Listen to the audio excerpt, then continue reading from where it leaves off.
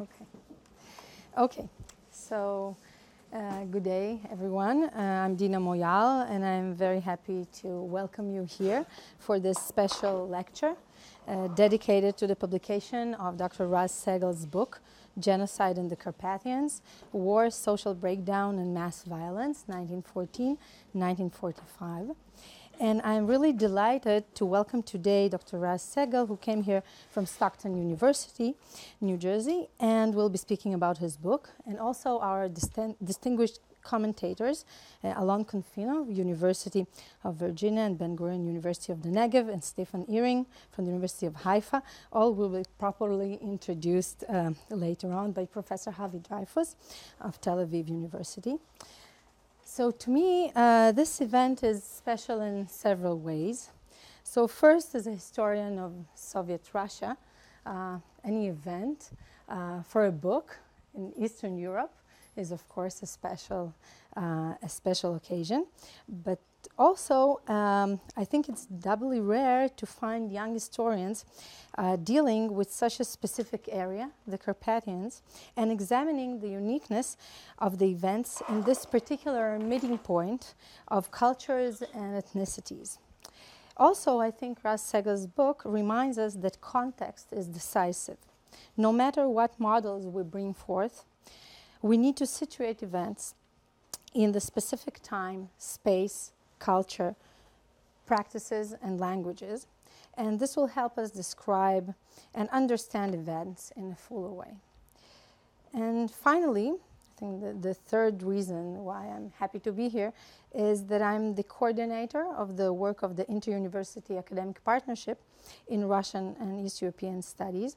And it's a partnership that was established 5 years ago to enhance research and teaching and cooperation between 5 research universities here in Israel, Ben-Gurion University, Bar-Ilan University, Haifa, Tel Aviv, and Hebrew University. And thanks to the hard work of our representatives in each of the universities, I think we have come a long way since 5 years ago in developing this cooperation and supporting fellows, classes, events. And the way this ties up to Raz Segal is that last year, Raz Segal was a fellow, postdoctoral fellow, selected by a committee out of 60 people. So I'm really happy that thanks to that year, we have a book coming out, and has a position in Stockton, and will be speaking to us today. So welcome. Thank you.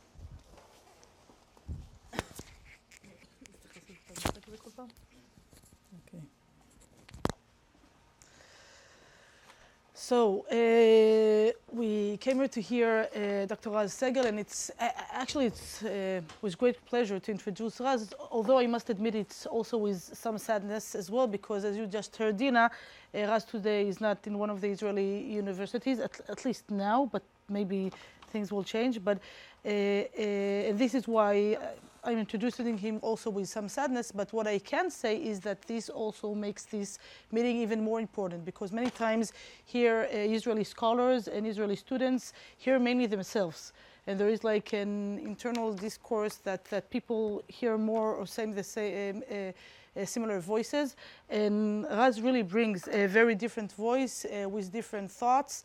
And I'm sure that it will be very interesting for everybody. I can tell you that just before this meeting now, we had part of a course dealing with Jewish reaction during the Holocaust.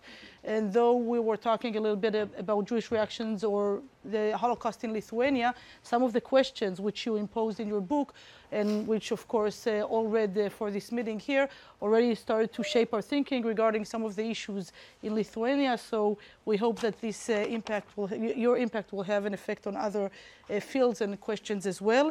Dr. Raz Segal wrote his doctorate under the supervision of a few very well-known scholars, Professor Dvora Dvorek, Anthony Polonsky, and Yuda Bauer, and it dealt with genocide in the Carpathians, war, social breakdown, and mass violence, which you can see is one of the themes which we will hear about.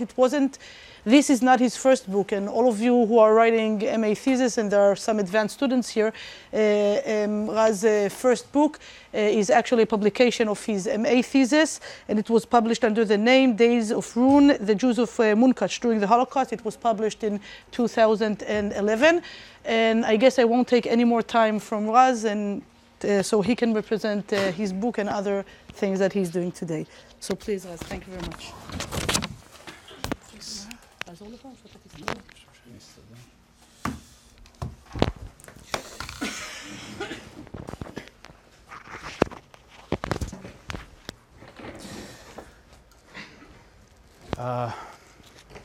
It's okay.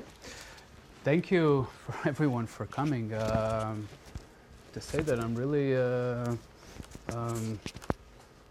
excited and anxious a bit from this event, and I want to start by thanking.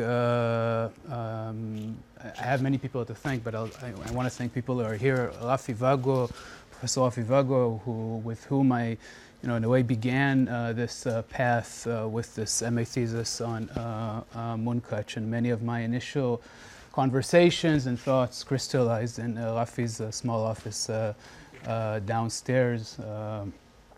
Of course, for the two scholars who agreed to respond today, Alon and Stefan, thank you very much. It's a huge honor that scholars like you agree to read and comment my work and talk about it in this kind of an event, which makes me even more anxious and and excited. My parents came today, and it's very important as well, of course. My partner, Anat. And I was, as Dina said, and thank you for the introductions, a fellow here at Tel Aviv University last year. And many more debts, but and of course, thank you to you, Scott, for organizing this event and for offering, and for Eitan, and offering me last year also a place to sit and work and talk and think and engage. So let's begin. Okay. Just how do I operate this once I need it? What's that? How do I operate this? Just with the mouse. Oh, the mouse. Okay. Okay. It's a strange time to be a scholar dealing with the Holocaust and genocide. Everyone can hear me? Yeah? We live in a world of global Holocaust memory, full of university programs, museums, NGOs, memorial days, and monuments about the Holocaust. Leaders in the post-World War II and post-Holocaust world claimed to adhere to values of democracy and peace, human rights, and the prevention of genocide. Yet these claims have remained largely empty. And today, leaders have even stopped talking the talks. The masks have fallen. Aung San Suu Kyi, a woman who holds a Nobel Peace Prize, stands at the head of Burma, a country where the Muslim Rohingya group face an extremely violent assault by the state, possibly genocidal. Donald Trump won an election in the US while talking explicitly about the deportations of millions. And 65 million refugees around the world, not including internally displaced people, make a mockery of any discourse about human rights. I wonder, might the international educational, academic, and political discourses about the Holocaust account somehow for how the world around us looks? At least in one way, the answer, I think, is yes. We have, and we still do, treat the Holocaust. Wow. We have and still do treat the Holocaust as a category of its own. And so we detach it not only from the world in which it happened, but also from the world around us, which is not that different. The Holocaust happened in the heart of Europe in the middle of the 20th century, not by any accident. It unfolded as an integral part of the late modern world, and we still inhabit this world. A world of nation states, citizens, and refugees. A world of minorities who are constantly vulnerable to states claimed by majorities. A world which seeks strong leaders to pursue strong policies, from the US to Russia, from Hungary to India, and most places in between. The Holocaust, in other words, is still a set of events and processes very much in need, as Dina emphasized, of contextualization. This is quite basic in historical research, but is considered somewhat radical when the Holocaust and Jews are involved. This is what my book and my work does. Places one subset of this set of events and processes in context. Let me show you why I think this is important. But first, a few words about the subset in question, the Carpathian region. No? Try the arrows. The arrows? Arrows. No.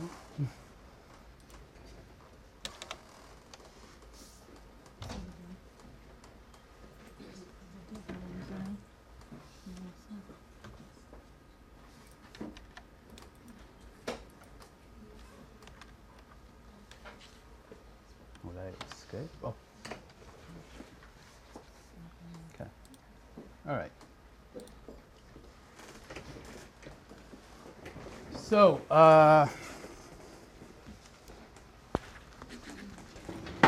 Okay with that? yeah. Okay. Yeah. Sweet. So the Carpathian region, right here, just some points of reference: Slovakia, Poland, Hungary, Romania. It's right here. Before World War I, it was in the Hungarian part of the Austro-Hungarian Empire. Very briefly after World War I, it became part of the new state of Czechoslovakia. In two stages, in late 38 and 39, it was occupied by Hungary. In October 1944, the Soviet army arrives, and it turns within a year into a part of Soviet Ukraine. And after 1989, it became, as it is still now, part of independent Ukraine. So a typical, in this case, Eastern European region with many, many border shifts. In the 1930s, we're talking about a population of about 700,000 people, 450,000 Carpatho-Ruthenians, which is an East Slavic group, about 100,000 Jews, 120,000 ethnic Hungarians, 15,000 local ethnic Germans, and small numbers of Romanians here, some Slovaks here, and in the interwar period also Czech administrators from Prague. So this should just give us a bit of a picture on the history and demographics of the region. So we say the Holocaust in Hungary, but what is usually meant by that? The rapid ghettoization and deportations to Auschwitz of around 440,000 Jews, including a bit less than 100,000 from the Carpathian region, in the spring and early summer of 1944, after the German invasion of Hungary in March 1944. Now, this is of course true, and it also includes the building blocks of how we understand the Holocaust more generally. Nazi Germany, Jews, and in this case also the central symbol of evil since 1945, Auschwitz.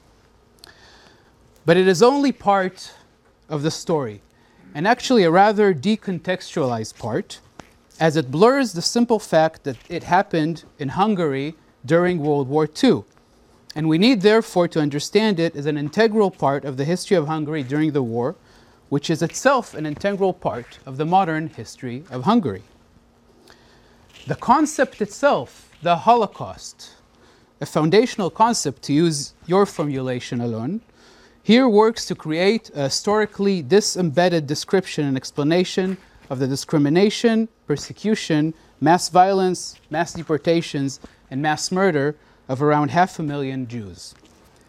And it does so by depicting Hungary and Hungarian authorities with another term, a central term in Holocaust scholarship, collaboration. This, however, was not a case of collaboration, but rather one extremely violent part of Hungarian policy during the war against Jews and other groups, with the aim of transforming the borderlands that Hungary occupied during the war into a part of an ethno-national Greater Hungary. Let me just a few points of explanation here. So, as we said in red, this is Hungary in the Austro-Hungarian Empire before World War I, which was a very, especially in its border territories, a very multi-ethnic, multi-religious, and multilingual state. After World War I, this is what remained of Hungary. It came out on the defeated side, and with the Trianon Treaty in 1920, it lost all its borderlands. Territorial revision became a central element in Hungarian politics and society, uniting everyone left and right, Jews, non-Jews, everyone adhered to territorial revisionism. And the political elite in the 1920s and 30s aimed to re-establish or to establish a new Greater Hungary, but one now based on ethno-nationalism and ethno-national Greater Hungary. So reoccupying the border territories, the Carpathian region, Transylvania, and the southern territories, the Delvidek, and basically destroying these societies in order to turn them into integral part of an ethno-national Greater Hungary.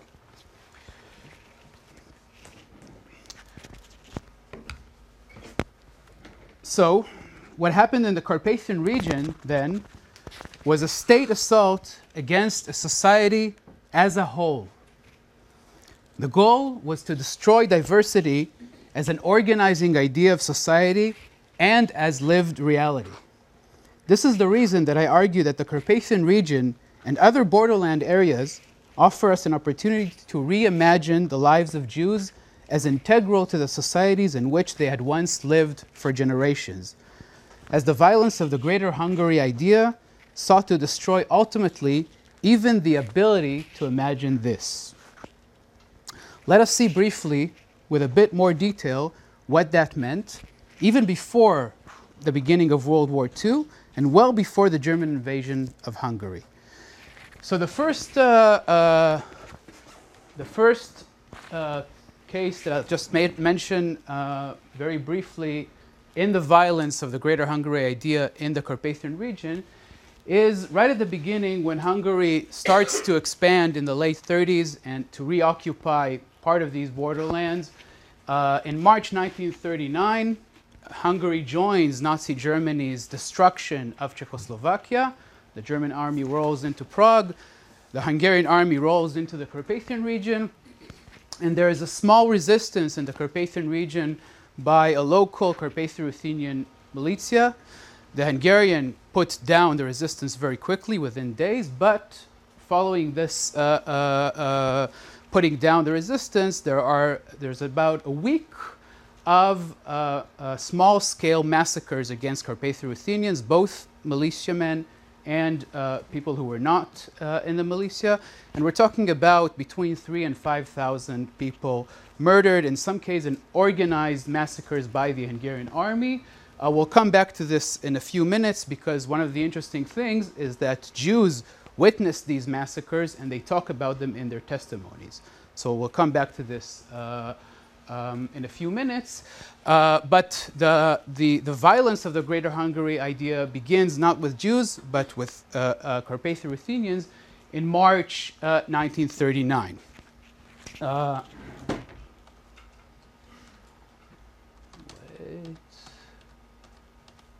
Yes. Jumping now to summer 1941, Nazi Germany invades the Soviet Union in June.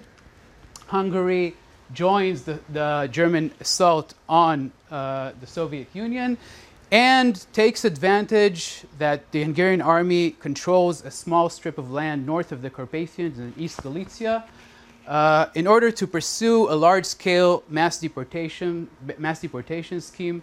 And this is the way that the Hungarian governor of the region, Miklos Kozma, talks about these planned deportations a few days before they actually begin in July 1941, as he writes to his good and very trusted friend, the Hungarian Prime Minister László Bagosi.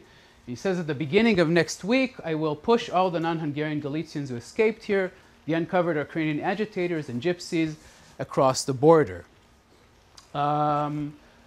This is a very revealing document because the governor here and the Hungarian authorities are making an explicit link between the different groups in the region, right, to pursue a policy, as I explained, of destroying the social fabric of the region as a whole, right?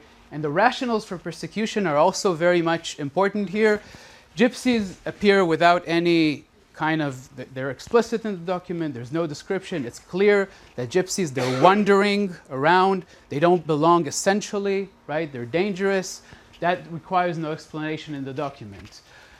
Uncovered Ukrainian agitators refers to the violence of March 39. Carpathians, mostly those identified with Ukrainian nationalism, some of them also identified with communist activities. They're perceived as dangerous, as a security threat, as in March 1939, and they're also in the documents. And non-Hungarian Galicians is Jews, and this refers to, this is the idea, and this is true, that many Jews came to the region in the end of the 19th century, early 20th century from East Galicia.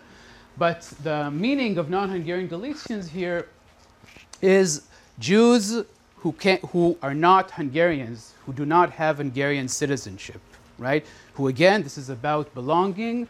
This is about people who do not belong here, who are not Hungarians, who are not part of what should be a greater Hungary. Okay? We also see, as in the 16th of July, as the deportations happen, that it's clear that Jews are being deported, but also that gypsies are being deported. Again, wandering gypsies. There's also documents that the Hungarian authorities in other occasions talk about wandering gypsies and wandering Jews together. So again, highlighting how the authorities again aim at the region as a whole. It's not only about Jews or about gypsies or about Carpathians, and highlighting this issue of wandering, of belonging, of security threats, right? There's a complex picture here of the rationale of persecution.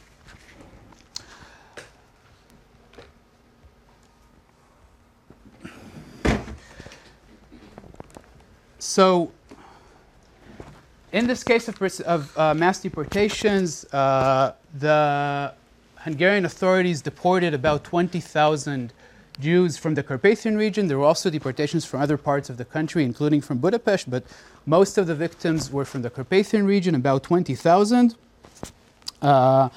In some cases, whole Jewish communities were destroyed in summer 1941 by the Hungarian authorities. So we're talking about a case of mass violence which assumed genocidal dimensions clearly, well before the German invasion in March 1944.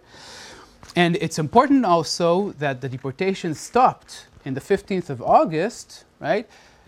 Because the German authorities on the other side of the Carpathians, who were then in full swing in the first stages of their invasion of the Soviet Union, stopped them. The German authorities stopped these deportations, right? And we actually have the whole correspondence in the archives of Miklos Kozma with the German authorities, trying to convince them to continue the deportations to no avail.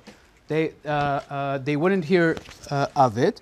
And the German authorities stopped the deportations, mostly because they're now at this stage interested in in a very limited gendered genocide.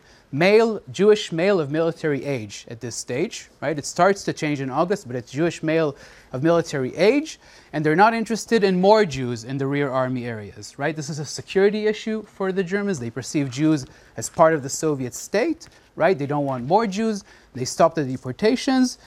And we have a clear conflict here between the Hungarian authorities and the German authorities, which again underlines how this is a Hungarian project, right? Which actually came into conflict with the German agenda at this stage. Another thing that's very clear from this document is another, I would say, foundational concept in Holocaust scholarship, anti-Semitism, which we usually use as if everyone knows what we're talking about, but actually it's not always clear what we're talking about. And today we use anti-Semitism to describe things that happened from ancient Egypt until criticism of the State of Israel. It's all under anti-Semitism, and a term like this that explains so much and so broadly, it many times ends up explaining very little and sometimes nothing at all. Here we see the importance of thinking about what is actually anti-Semitism, what is the content, right, of the anti-Jewish positions, actions, policies, violence, right? We need to think about the rationales for persecution as the Hungarian authorities saw them. And in this case, it's about looking at links rather than comparisons. We're very much used to thinking about Jews and particularly about the Holocaust in a comparative framework, right? Jews compared to others, the Holocaust compared to other genocides or to other cases of mass violence. Here, we can have the comparative framework, but what I would like to highlight is the connective framework. How what happened to Jews is linked to what happened to other groups. It may be different, it may be whatever you want to say, but it's definitely connected. I'm interested in these links. What do they tell us about what happened to Jews? And of course, I think that in this way, anti-Semitism, rather than offer kind of a preconceived set of answers or ideas, opens up some questions, right? And offers some, at least raises some questions for further research. Very briefly before I turn, I'll talk for about 6 or 7 more minutes, okay? Very briefly before I turn to the last part, after the deportations ended in August, there was a de-escalation of violence of the Hungarian state, but still with a continued assault on the region through discrimination, political violence against those suspected as communists or Ukrainian nationalists, daily harassment, violence and arrests, forced labor, and robbery, again, aimed against Jews, Carpathians, and according to Soviet documents, about 90,000 Carpathians were arrested, deported, tortured, and of course, Roma, which faced probably the most extreme daily violence in the region at the time. And then we have, indeed, the German invasion, and unlike in the summer of 1941, here, the agenda of the Hungarian authorities, which we might call, just for simplifying it, ethnic cleansing. Here, ethnic cleansing coincided successfully with the Nazi agenda of genocide. But again, this was, in the Hungarian view, not only about Jews, and it was not about mass murder in Auschwitz. This is again the German element of the story. For the Hungarians, it was destroying a social fabric, right? About removing people from one place to another, right?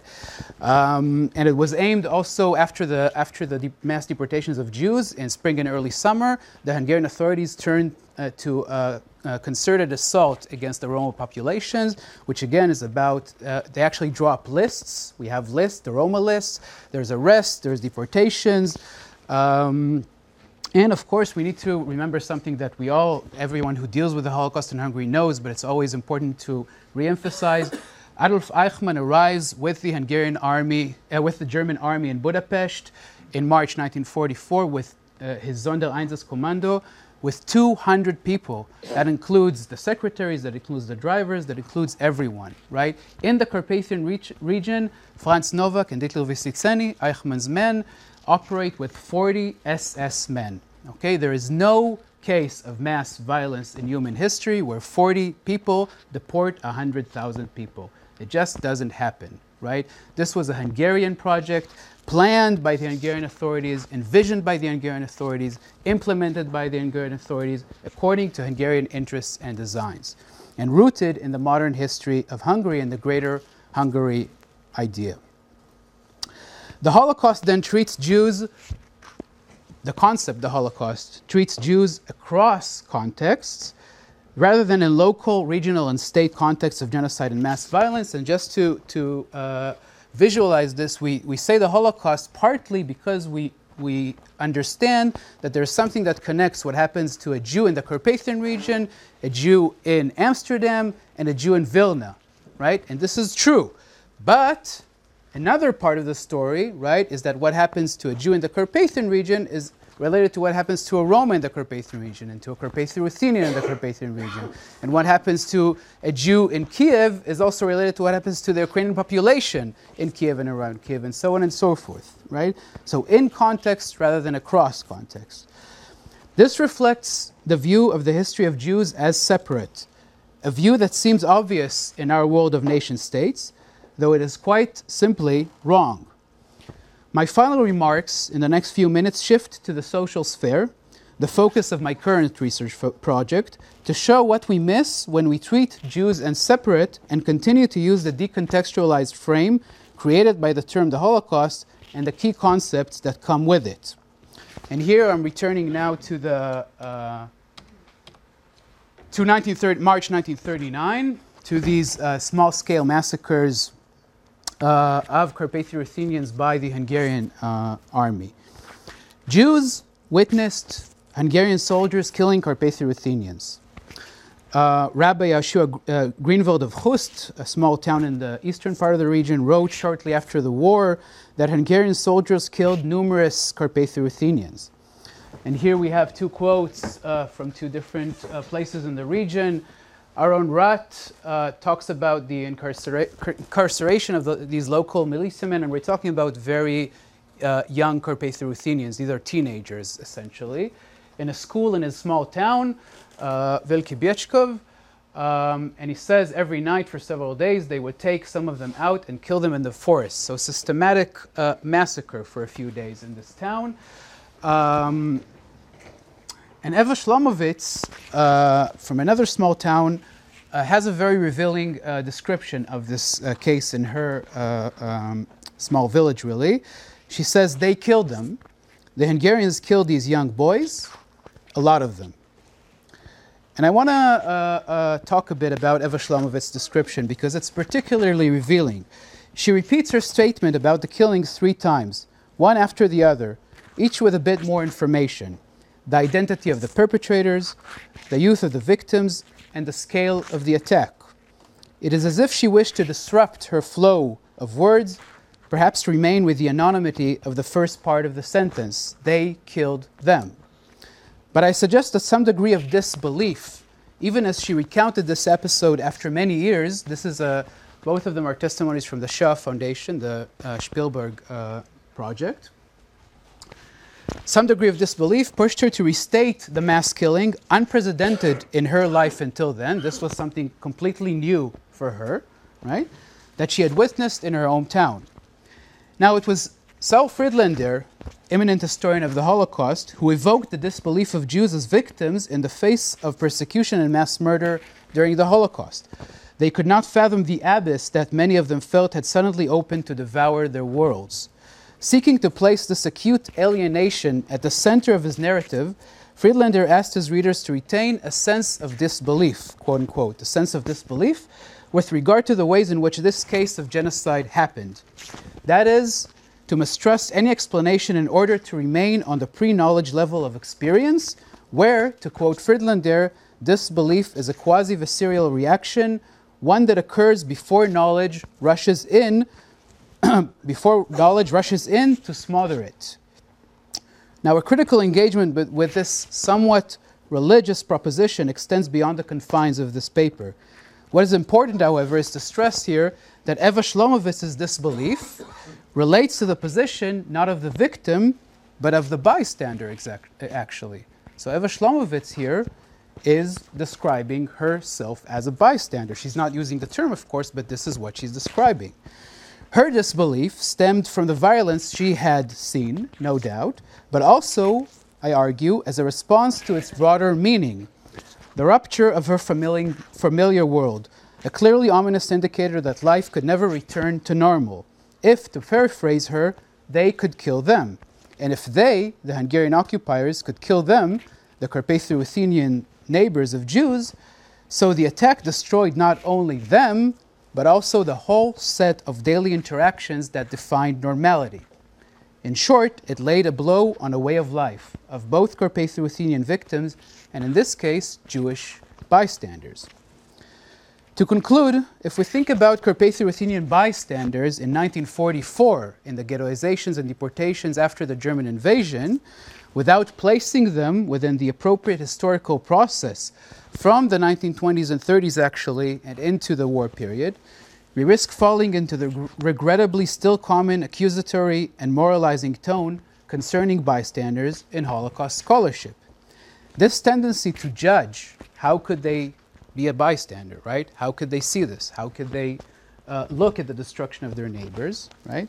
So this tendency to judge rather than understand brushes aside complexities by viewing history backwards from 1944 in our example, rather than as it unfolded from 1939, and by imposing on it a Western liberal notion of choice and agency that in no way fits the perceptions of most European at the time, Jews and others, that their societies and worlds had been irrevocably shattered and that their lives and the places where they lived had changed drastically and forever.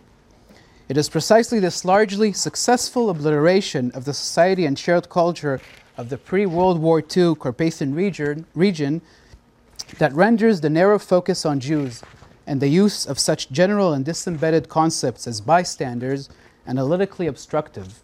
It is, to put it simply, high time that we treat the genocide of Jews during World War II, or rather the various genocides of Jews across Europe at the time, as an integral part of the history of modern Europe. Thank you.